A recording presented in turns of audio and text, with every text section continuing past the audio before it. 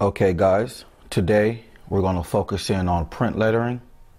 I'm going to show you how to do regular print, and then I'm going to come back and kind of jazzy it up a little bit so you guys can see how it looks when it's really applied right.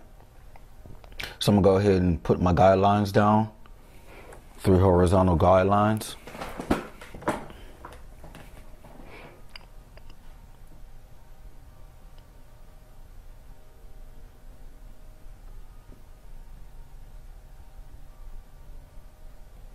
Now watch my fingers, guys. I'm going to go ahead and just write this name out.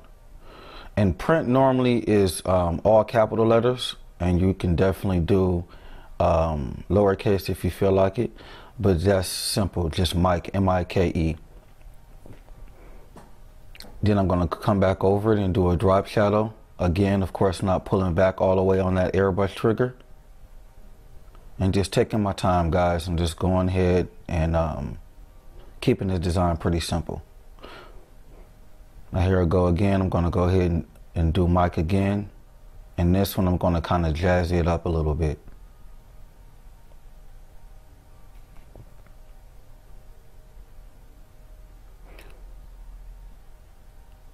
So as you see, I'm going ahead and adding a couple lines at the ends of each letter just to kind of give it a little bit of technique.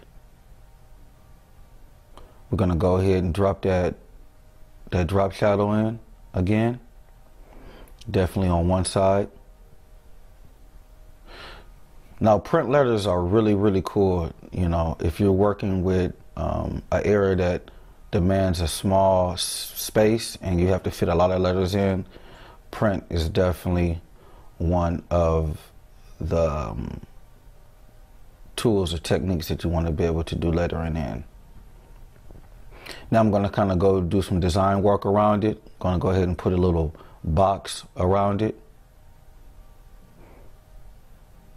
And I'm going to kind of accent the edges with a little scribble work. And this kind of just gives it more of a raw feel. Something as simple as putting a box around it. I'm going to go ahead and do a drop shadow around the box. Add some definition. And guys, I just took a piece of paper and I'm going to use that as a stencil.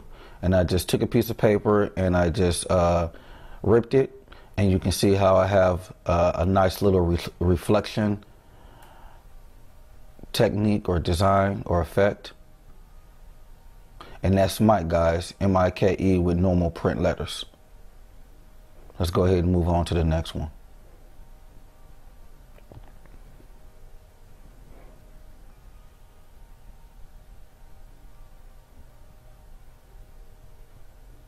So the next design, I'm going to go ahead and focus in on just doing some nice cursive script.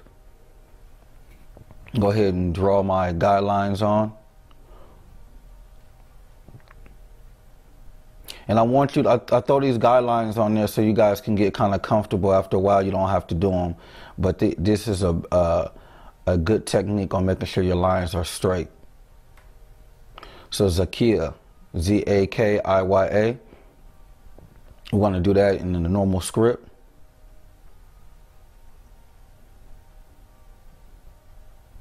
And then I'm going to come back in and do a real light drop shadow.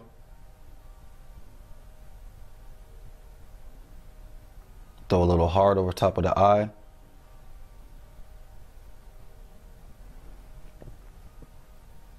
The next thing, I'll go ahead and just throw a circle around it just to kind of encase everything. Throw some small flares just to kind of throw some design work in there, make the design pop out a little bit. And then I'll overlap that swirl at the bottom, add a little bit of definition and design work. Throw some drop shadows on these.